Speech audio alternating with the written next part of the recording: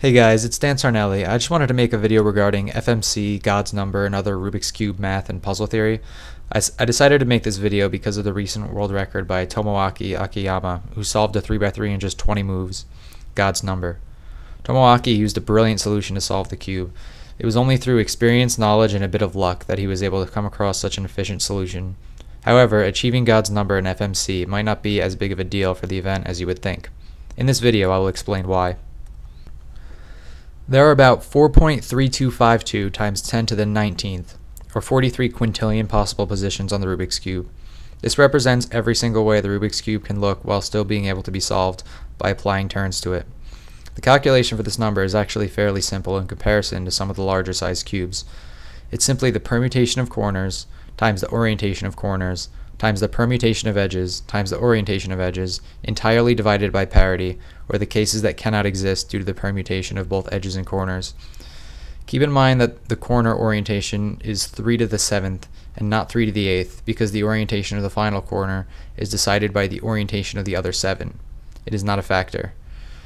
The same applies for the edge orientation. The top figure is divided by 2 because it represents every edge case crossed with every corner case, and as we all know, only half of these are actually solvable. Out of the 43 quintillion existing positions, only one of them is a solved cube. This makes up 2.312 times 10 to the negative 20th of all possible positions.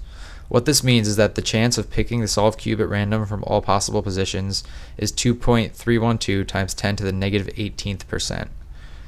That value looks like this. So if somebody had ever told you that they accidentally solved a Rubik's Cube by applying random turns, you can now have an easier time judging whether or not they were lying. Each and every one of these positions is an optimal solution. An optimal solution is the solution that solves the position in the fewest number of moves. A move is defined by standard half-turn metric. This system allows 18 different possible single turns. These 18 types of turns are represented by either a clockwise quarter turn, counterclockwise quarter turn, or 180-degree turn applied to any of the 6 faces of the cube. For example, if I scramble the cube with R2, the only optimal solution is R2. The cube can be solved with L2R2 L2, or D2R2 D2R2 D2R2 D2R2 D2R2 D2, or any other algorithm on an infinite list of algorithms that can solve this case. However, the only important solution is the optimal solution, which is R2. In conclusion, if we wanted to restate our prior statement, we could say that out of the 43 quintillion possible positions on the cube, only one of them has an optimal move count of 0.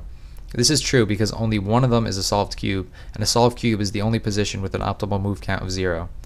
This is relatively easy to figure out, but how many positions have an optimal move count of 1? The answer is 18 because there are only 18 positions that can be solved in a single turn. With this knowledge, we can ask, how many positions have an optimal move count of 2? Most people would try to work through this logically by saying that the first move could be one of 18 turns, and the second move could be one of 18 turns, and therefore there are 324 positions with an optimal solution of 2. This logic is entirely wrong, since the actual answer is 243. So the real question is, what are the 81 imaginary positions that we came up with in the first calculation?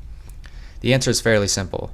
18 times 18 includes scrambles that would double up on turns applied to the same face. For example, L2 L prime could be a scramble using that logic. This of course would have an optimal move count of 1, not 2.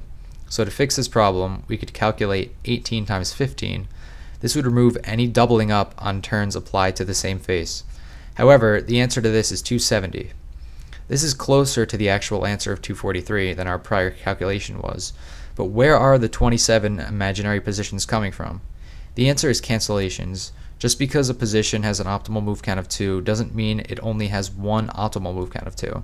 For example, our calculation of 18 times 15 counts RL and LR as 2 different positions when they both have the same outcome. This same notion applies for F and B turns and U and D turns. So you can have 3 different types of turns on either side, giving you 9 positions per axis. Since there are 3 axes, we can conclude that 18 times 15 minus these 27 cancellations gives you the correct answer of 243.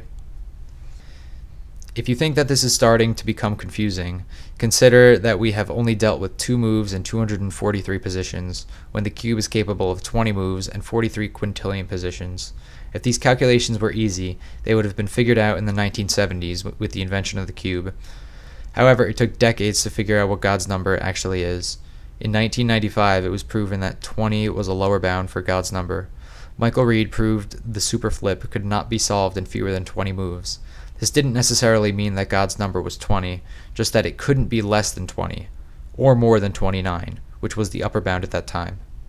The upper bound then dropped to 28, then 27, then 26, then 25, then 23, then 22.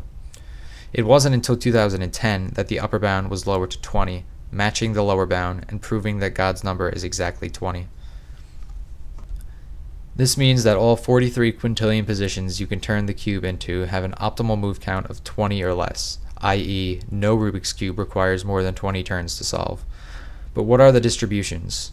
You may find them shocking. About 2/3 of all positions have an optimal move count of 18. This means that given a random cube, it is more likely to have an optimal move count of 18 than all other positions combined. This is where the move count peaks, so to speak, if you're looking at a graph. About 1/4 of all positions have an optimal move count of 17. This means that the vast majority of all positions have an optimal move count of either 17 or 18.